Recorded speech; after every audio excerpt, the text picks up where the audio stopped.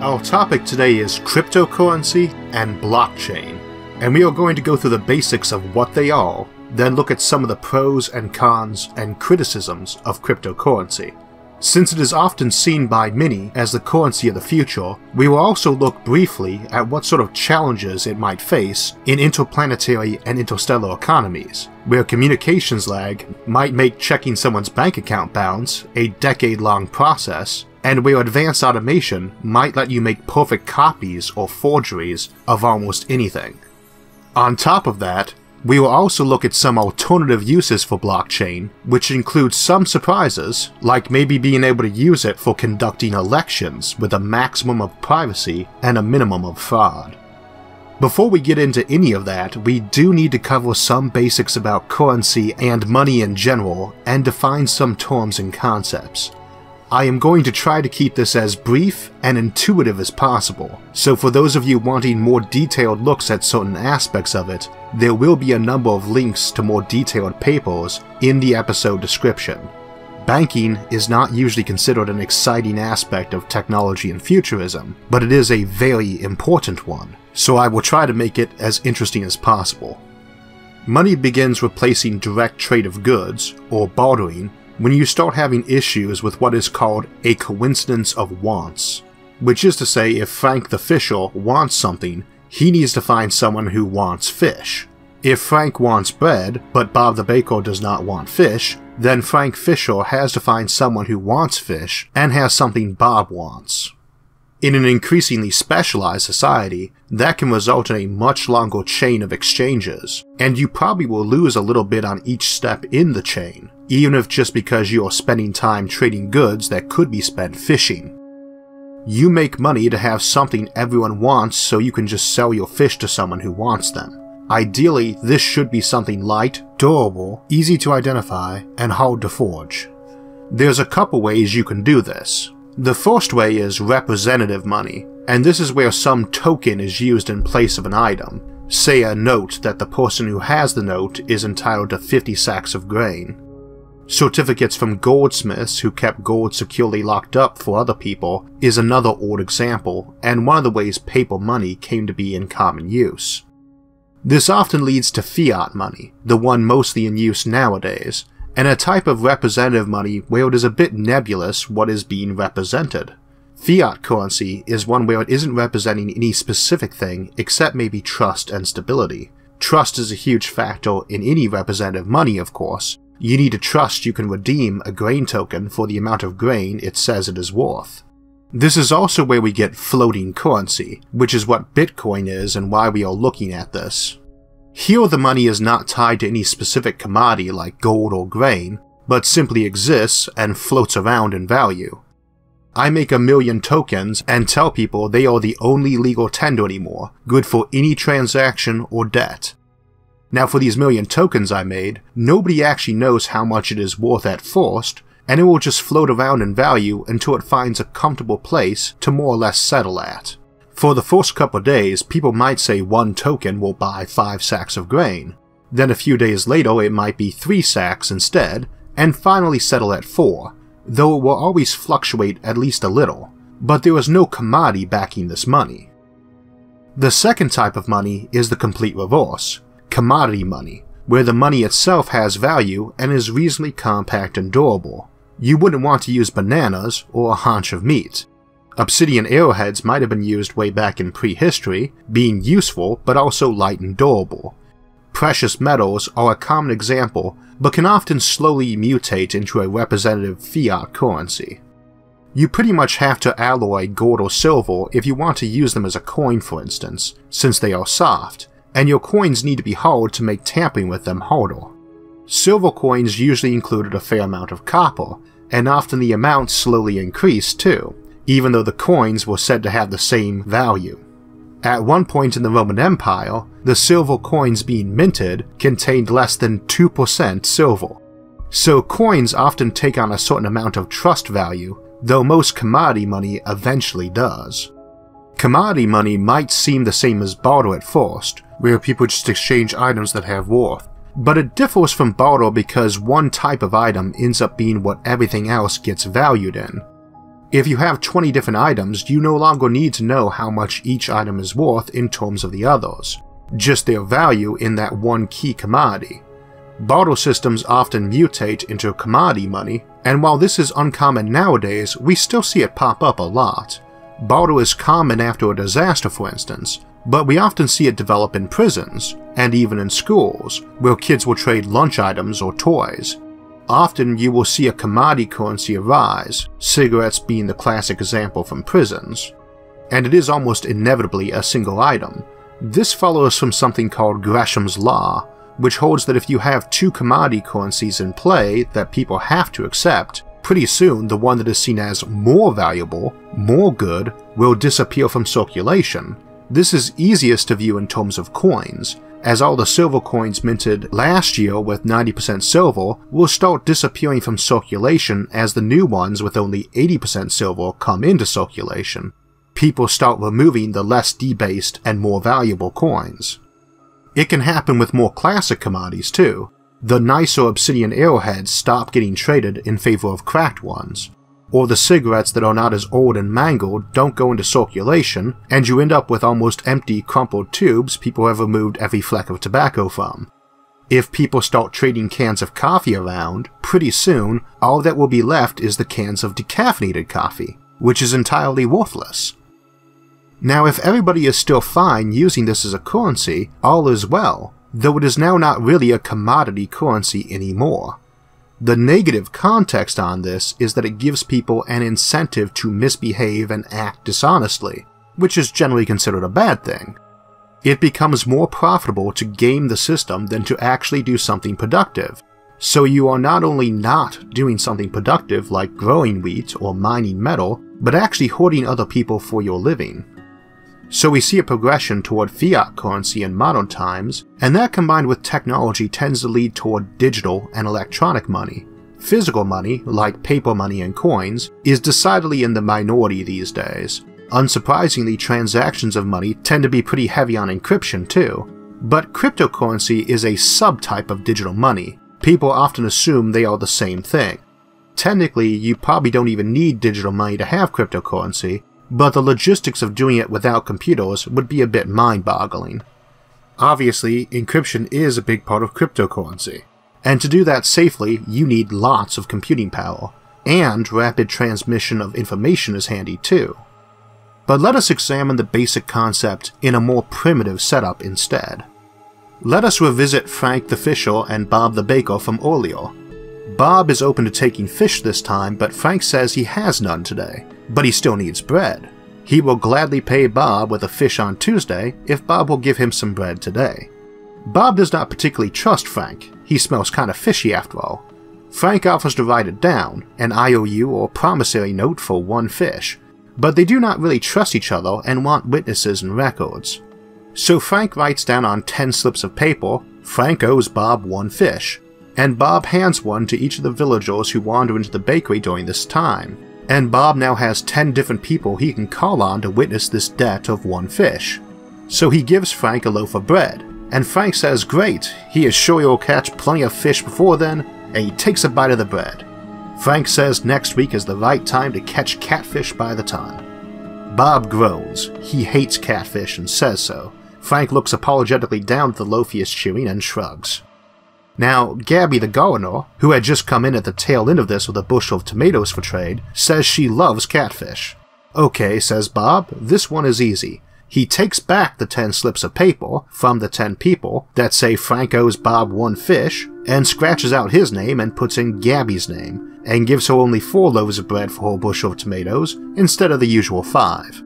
So now Gabby can redeem one fish from Frank any time, even though she wasn't part of the original deal, and Frank didn't actually agree to it.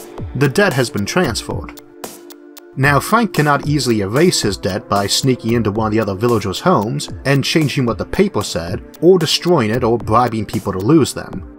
He would have to do this with 10 villagers, which would be way too difficult to be practical. If there was any discrepancy in what the villagers' papers said, the majority would overrule any corrupted minority. In addition, it's a fair-sized village of a lot more than 10 people, and he doesn't remember most of the people Bob gave them to. So by giving a lot of people information about the debt, everyone is sure it will be accurately recorded. Also, by spreading the information to many people, none of whom have a stake in the transaction, nobody involved has to be trustworthy. That means you can trade with anyone, even if you don't like them, trust them, or know them, such as folks from a neighboring village. This makes for much easier trade, which tends to be handy. Though it would not be for our example, because we would end up with huge ledgers crowding people's houses that folks have to bulge into in the middle of the night and spend time hunting for each transaction and every copy of it. Obviously, computers and the internet help with that, and we can finally move on to cryptocurrency. Bitcoin, the best known of the cryptocurrencies, is basically this village on a grand scale. The strips of paper, the public ledger of the debt or transaction, is the blockchain. Frank, the original issuer of the credit, is the Bitcoin miner, the person who physically creates the unit of currency. The big difference between Bitcoin and our village is that the village uses a commodity-backed currency, in our case a fish, but Bitcoin is a floating currency. That means it is not ultimately backed up by any commodity. Its value only lies in the difficulty of creating Bitcoin with computers. More on that in a moment. The other big difference, of course, is that all your awkward ledger keeping is now being done on a computer and by a computer, not by hand on paper. This ledger of transactions is called a blockchain. A blockchain is a database of who transferred what to whom and when it happened. It differs from just a plain old spreadsheet in that it is broken up into batches of transactions, called blocks, and distributed all over the place, with chains leading to the appropriate blocks. Multiple copies of each block exist, but nobody has to have them all, which is nice if you're not a village of a few hundred, but several billion people all over the planet each conducting a dozen transactions a day.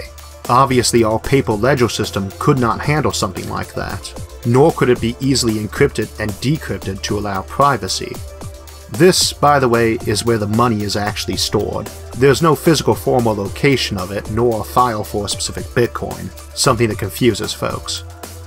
Now, the next problem of this sort of currency is that you have to have some sort of control over how much of it is around, and how much, if any, new coins get made. Bitcoin's approach to this is to have miners, who are basically mining new coins by keeping the blockchains up and running. There's an elaborate and computation-heavy process you have to go through to compete for a new coin that relates to the process of maintaining the blockchains themselves. So the system keeps running because the only way to mine new coins is to keep those ledgers. It is a nice setup since it ensures people mining the new coins always have a motive to maintain the system. But for practical purposes, this amounts to a huge computational race to get that next coin, because maintaining those ledgers does not take nearly as much computing power as that computing power would be worth in actual dollars, but the reward is based basically on who is doing the most mining. Let me give a quick non-computer analogy. 30 years from now, there are very few libraries left over. The hard copies of the books are just too expensive to maintain. Then a big computer virus comes through and just scrambles all the data. Fortunately, one very wealthy billionaire, who still collects books, realizes she has a hard copy of almost everything. She wants copies made and fast, so she tells people that every day she is going to hand out a big chest of gold. She randomly picks a dozen books out of her collection and says whoever made a copy of those books today wins, and if many people have made one of those, then whoever made the most copies wins. And she's going to check a few random pages out of each, and also every page needs to be timestamped and has to be from today. If no one has one of those books, no reward is given, but it is a big chest of gold. Thing is, as long as your odds of winning make it profitable to crank out books, you will keep doing it. So anyone keeping track of all the money spent on paper and ink and copier repairs for everyone involved will notice that amount of money is going to rapidly rise till it isn't much less than the chest of gold is worth. Which raises two of our first popular criticisms of cryptocurrency. First, since the folks most likely to win a race are those with the most computational power, the currency is arguably based on the commodity of computational power, or for our last example, who owns the most and best copy machines. That's not the criticism. Most currencies are based on something even if it is a bit abstract, and this is the information age where computers are king. The criticism is it gives people an incentive to steal other people's computing power and electricity, as it is arguably easier to hack a few million people's machines to run a program in the background, just computing away, than to buy yourself a lot of computers. Or for our book analogy, people break into other people's homes to steal their paper and pens. Second, these computational races are wasting processing power. They are arguably not doing anything productive, and they are not doing a lot of it. I saw one article that said over 100 times more processing power was being spent on mining than what Google has in total. Processing power costs money and energy, a lot of energy, and we as a civilization are not exactly brimming with cheap renewable energy. Now that is an entirely valid criticism, but I personally have to reject arguments by folks who say that means Bitcoin and other cryptocurrencies are not green. A classic mint, run by dragging metals out of the ground or cutting down trees for paper, is also not exactly super environmentally friendly. And paying lots of people to stand at coin and printing presses or guarding those presses and vaults is not exactly productive either. Plus, we already use a lot of computers and electricity for financial transactions today. So it is a valid point, but only in comparison to what we do now, and I have not seen anyone who raised this one do such a comparison. The other objection, about hacking people's computers to steal their processors, is more valid, and this comes back to Gresham's law, which I mentioned earlier. Again, the mining process sucks up a lot of processing power and electricity, but it serves the purpose of keeping the system up and running.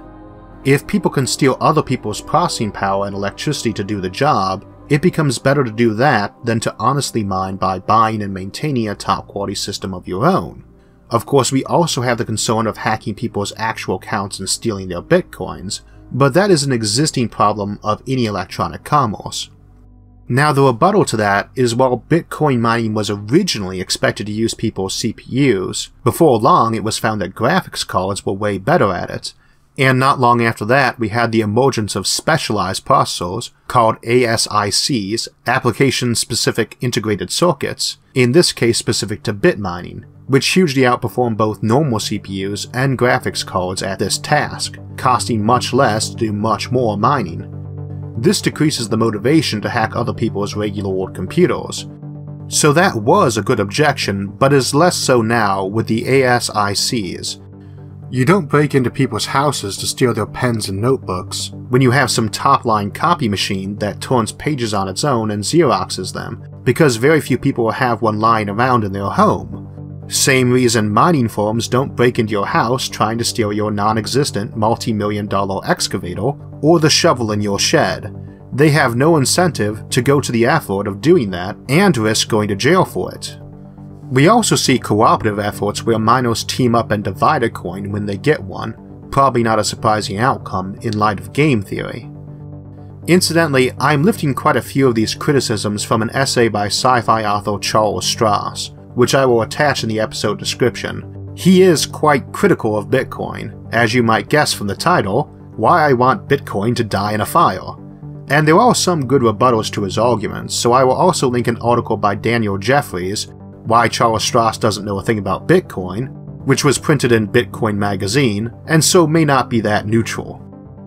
Another of the objections raised hits at what many see as cryptocurrency's biggest strength, which is anonymity. This is, after all, an unregulated and untraceable type of money, so it permits a lot of nasty transactions to be conducted with greater ease and less risk. Contract killings, selling drugs, trafficking in people, and a lot of other even more heinous things can be conducted with less risk to people who might otherwise be caught easier and who might be more likely to engage in such behavior when there is less risk of getting caught. Of course, it is not entirely anonymous since a careful study of IP addresses can potentially expose a transaction, meaning investigators find it irritating because of how hard tracking a transaction is, while users find it irritating that it is possible at all. The other big problem is tax evasion. It is kind of hard to model people's incomes if they are doing all their exchanges in this type of currency. Now, again, many people say that is a big plus, and that obviously depends on your personal ideology about governments and taxes, so I won't comment on that. We've got more to cover still, so you can see some of the other criticisms and rebuttals in those links I provided. Another interesting thing about this sort of concept is it is not just limited to money. When I was getting asked by a lot of the audience to cover this topic, which is a bit outside my normal topic zone, I got approached by Edwin Rosero, one of the audience members. He's an artist and musician, and he was experimenting with an application called Ascribe that uses a similar technique to Bitcoin in order to allow folks to market limited editions of their artwork with validation of authenticity. Obviously, with digital mediums, you cannot stop anyone from making and distributing as many copies as they want. Normally in art, you've got the original and then you have copies of it. That includes paintings. There's a good few companies that will print you out a Van Gogh for a couple $100 with digital accuracy of reproduction on a canvas just as good as the original, and these are entirely legal and respectable enterprises. Newer works tend to be more expensive simply because they are giving the artist a royalty on the work. The ability to track and authenticate authorized pieces, while in its infancy, offers some alternatives to copyright piracy. Edwin donated 2 of his works to the channel, one appropriately titled Bitcoin, and the other Archaeometry, which had caught my eye. So blockchain, this concept of distributed and tamper-proof ledgers, has non-currency alternative applications, sometimes called altchains. One ironic application is the exact opposite of the anonymity application many like about cryptocurrency, in that you can use blockchain to establish and confirm identity. Part of the point of blockchains is to allow us to track who did what, and when, via a huge distributed and constantly updating database, so you can extend that out to permit verification of identity or authenticity in the case of artwork or contracts. Something called smart contracts are an example of this, where essentially the distributed database has an if X happens, do Y. So I could put out a contract X, say get this episode 1 million views by next Thursday, get Z amount of money, and that contract is out there verified to pay up against that eventuality. A person could put out a contract, good for say $1,000, and a buy-in to grab the contract of $1,000. So if it isn't met, that is forfeit as penalty. It circumvents a lot of lawyer clauses in contracts and the need for a lawyer, and it does appear these concepts are gaining some ground in asset trading and crowdsourcing.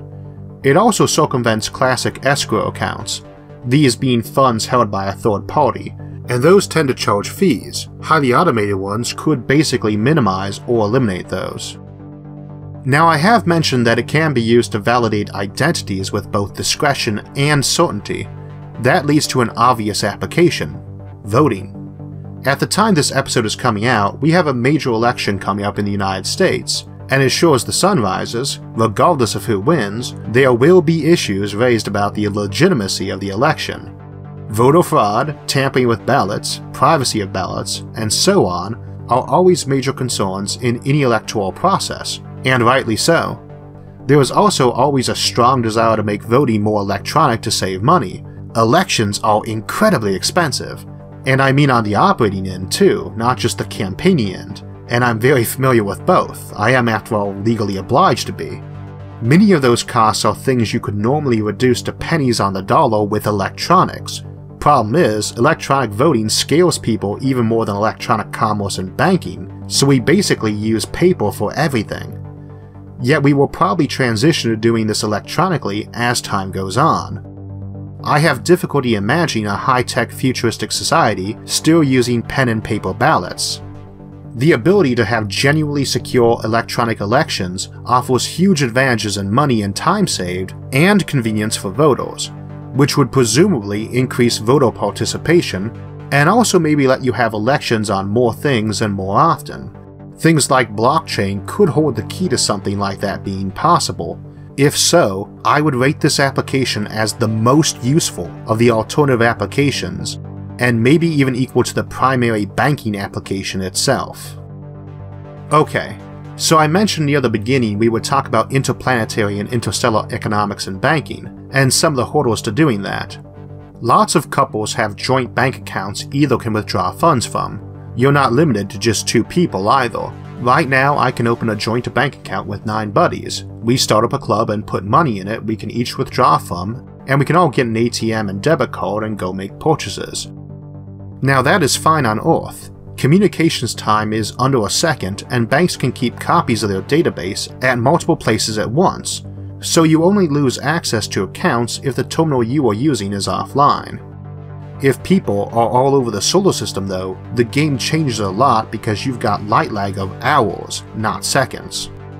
You and your spouse could put your whole life savings in a joint checking account and travel to Mars and Jupiter when they were on the other side of the Sun, an hour of communication time each way, and each of you could withdraw the full balance and have 2 hours before any alarm bells would even go off. A group of 10 people could all borrow heavily and stick everything they can get their hands on into one joint account and withdraw it all from 10 different locations scattered around the solar system, and again have hours to make a getaway, or even days. The solar system doesn't stop after Neptune and Pluto, a point we will be looking at in November. Neither does the galaxy. At the interstellar scale, it could be years before anyone even knew about the theft. Now there's workarounds to this. Most have some sort of downside to them, like going back to hard currency or banning joint accounts, or having long lag times on any major transaction. The channel has a lot of clever folks on it, so I'm sure some might think of better ways. Those are just off the top of my head because I have never seen anyone look into this issue before. Banking is kind of boring and doesn't tend to show up in science fiction too much in any real detail. For that matter, I have only seen one academic article on cryptocurrency over interplanetary distances, Abraham Ladha's Hypothetical Problems Concerning the Theory of Relativity on Cryptographic Currency Implementations. And it is a sadly neglected area, interplanetary and interstellar economics. About the only paper of significance was Paul Krugman's 1978 Theory of Interstellar Trade, which he wrote as a bit of a joke back when he was teaching at Yale. He treats the topic seriously enough, which is mostly how to treat interest rates when you have time dilation from interstellar travel, but the tone is humorous and non-rigorous. Still, it is a good read, so I will attach both his and Ladha's papers in the episode description too. We just can't get around that time lag concern for cryptocurrency and blockchain without some sort of faster-than-light communication. But we would have similar problems with other systems too. And banking long predates light-speed communication, so I imagine it is a manageable problem. It is worth keeping in mind though when we try to consider civilizations on the scale of solar systems or galaxies, what are often known as Kardashev 2 and 3 or K2 and K3 civilizations, which is our topic for next week, and we will spend some time considering the difficulties such civilizations have in terms of staying unified, while exploring just how immense they are and what sort of awesome things they can do, even if they are not all that technologically advanced or unified. We will also be exploring some more of these difficulties at a much more near-term scale in an upcoming video on colonizing the outer solar system. There's a number of these things we did not get to cover today. We have not talked about the legal aspects, which are numerous, nor the issues with hacking, which are quite serious too. We also kept the math, programming, and computer code to a bare minimum. The links provided in the episode description will help you navigate those matters if you want to learn more about the specifics. Personally, I have no idea if Bitcoin and other cryptocurrencies will catch on, though I am quite sure some of the other applications of blockchain will. Our goal today was just to cover the basics with a bit more detail than most articles do, and with a little less hype and a little more intuitive explanations, so hopefully now you have a clearer image of what this stuff is. Again, next week we will look at the Kardashev scale, and the schedule after that is not fixed just yet, but the topics coming up for November are going to be bioforming and gene tailoring, and our last Patreon winning topic, the Stellar Compendium, where we will demystify a lot of the terms and concepts and look at some of the stranger stars like dark matter stars or quark stars. As mentioned, we will be looking at colonizing the outer solar system too.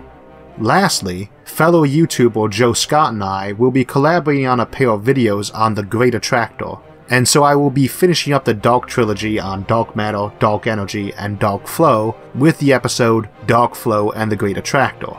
The exact dates for any of those are still hazy, so make sure to subscribe to the channel for alerts when those and other episodes come out. And if you enjoyed the episode, make sure to like it and share it with others. Until next time, thanks for watching, and have a great day.